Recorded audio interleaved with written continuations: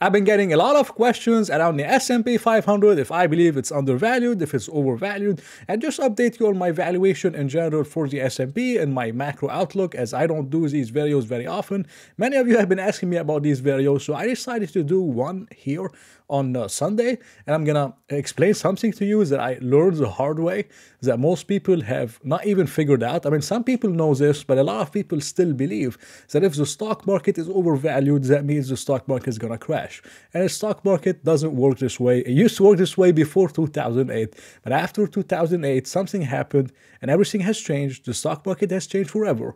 And I'm gonna talk about all of that here in the video.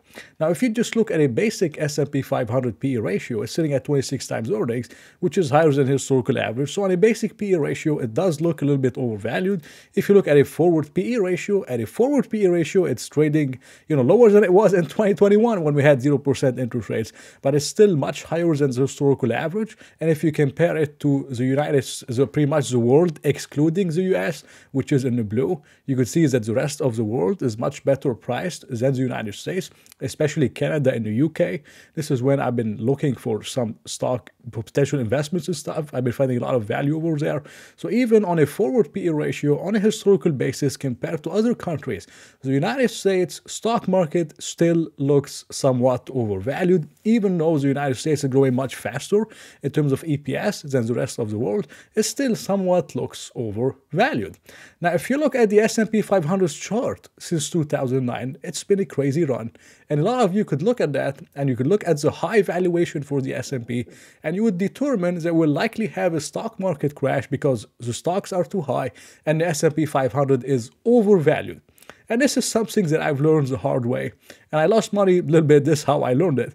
But if you remember, since 2009, there were many people that went on TV every single year and they called for a stock market crash because stocks were overvalued and we can't keep going on forever. From 2009 to 2023, every single year, someone is going to call for a stock market crash. And the main reason is stocks are overvalued. And something that I learned is that stocks being overvalued is not enough for a reason for the market to crash, because stocks can keep getting overvalued for the next 10 years, for the next 15 or 20 years. We can have a 20-year run where stocks keep getting more and more overvalued every single year without us having a major stock market crash. And whenever we have a stock market crash, there's normally a catalyst that triggers this crash. So the reason I was bearish in 2021 is not only because stocks were overvalued, but I saw a way where the bubble could prick, where stocks could become less overvalued, and this is by the start of the tightening cycle. The tightening cycle hasn't started yet, and I looked at a historical data, and I saw that whenever the Fed is hiking rates, valuations contract as interest rates go up, and then stocks go from being overvalued to fairly valued, close to undervalued. So this is why I was bearish in 2021. Now, a lot of people ask me, do you think we're going to have a crash in 2024? Just because stocks are overvalued or just because we're sitting close to all-time high? And the answer is no. This is not a reason for me to call for a crash. I have to see how is the stock market going to crash. What is going to change the perception of investors and make them want to sell stocks? And for me personally, I am not seeing a clear catalyst that would cause a massive market crash, but I'm seeing the exact opposite. And I'm going to tell you what it is here in the video. Now, this is something that might upset some of you, and this is that valuations don't matter. Now you might say, what do you mean? You make all these videos on valuations, valuing stocks, this is undervalued, this is overvalued. What do you mean valuations don't matter? Well, after 2008, we had something called quantitative easing. And since that happened, and whenever the balance sheet has expanded in the orange, the S&P has rallied. Whenever the balance sheet has pretty much been flat or contracted a little bit, the S&P also somewhat rallied, but it struggled to rally. For example, we stayed flat from 2015 to 2017, then we rallied a little bit, and then after the balance sheet started contracting in 2018, we had two crashes. We had the late 2018 crash, and we had the COVID crash, which maybe has nothing to do with it. But we stayed flat from 2018 to pretty much early 2020. So this is flat for another 2 years. Then we had a massive expansion of the balance sheet after COVID, and once that happened, the S&P 500 expanded, and then we had the balance sheet contract, and then the S&P went down in 2022. So this would tell me that valuations, of course, matter. They matter with individual stocks. But once we're talking about the S&P in general, valuations don't dictate if the S&P is gonna go be up or down, if it's gonna crash or if it's gonna rally. If it's overvalued, it can get more overvalued. If it's undervalued, it can get more undervalued. This is not enough for us to make a thesis. And it's mainly moved by liquidity. And for me, looking into the future, I see liquidity expanding, which means the S&P could potentially keep on rallying or it could stay flat until these stocks grow into the valuation.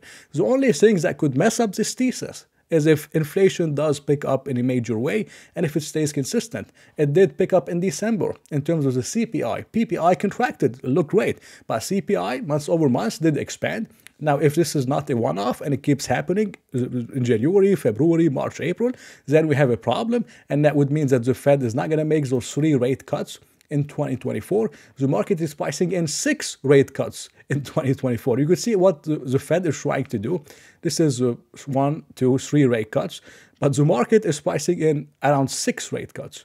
And if we do have a higher CPI, it keeps going up, then the market is going to be extremely disappointed because they priced in 6 rate cuts and we might not have any rate cut. So this would be the only way where I see a contraction in liquidity continuing in general for the market, and I could see the market, being set up for a massive disappointment. But I believe that the CPI in December was a one-off, and January, February are going to look a little bit better. This is just what I believe in. Now, something else we have to know, and something that the Fed told us, is whenever we had the SVB stuff, the SVB crash, if you remember, Silicon Valley Bank, and whenever we had this crash, a lot of people said that the Fed will not save it because we have higher inflation. We had like 6.5% inflation. The Fed still expanded the balance sheet. So this would tell us that even if we have 10 or 15% inflation, or no matter what's happening, the Fed is always going to come to the rescue.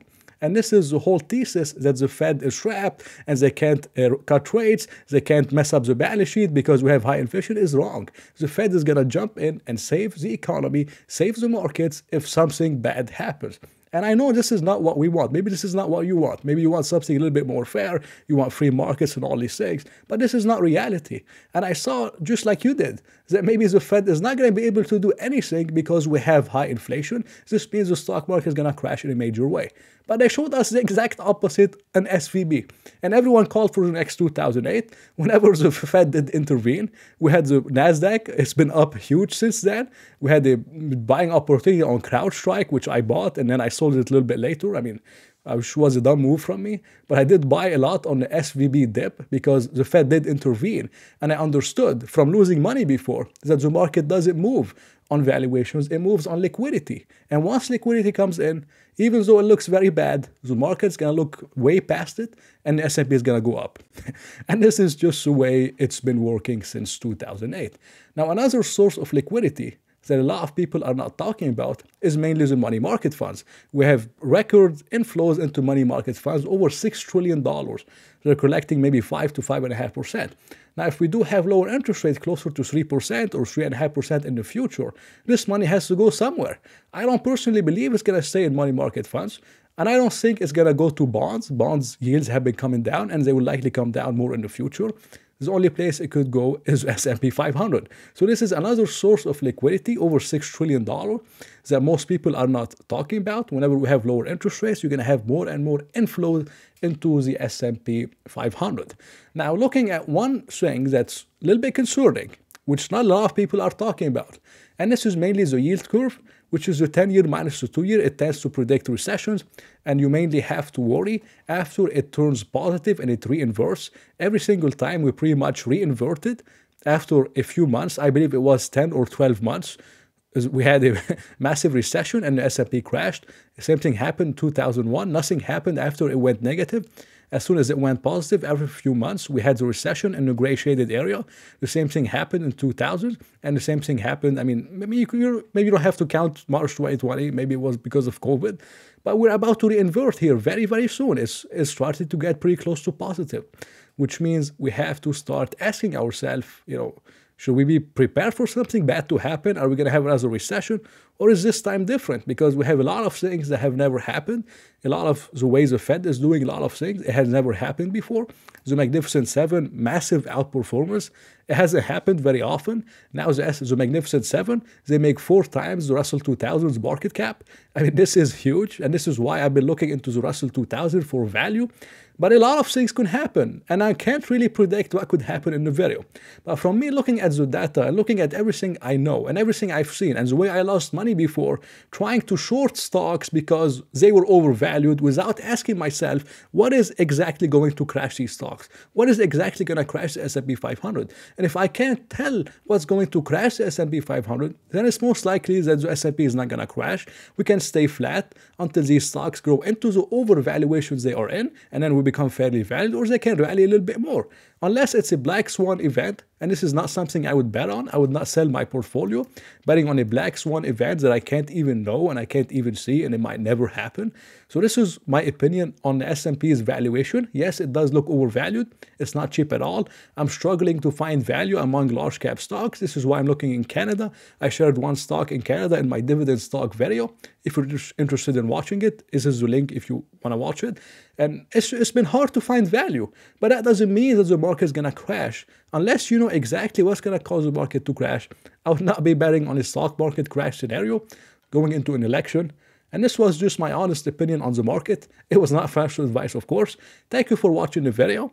I really hope you enjoyed it. So if you did, please press the like button and maybe consider subscribing. So I hope to see you in another video.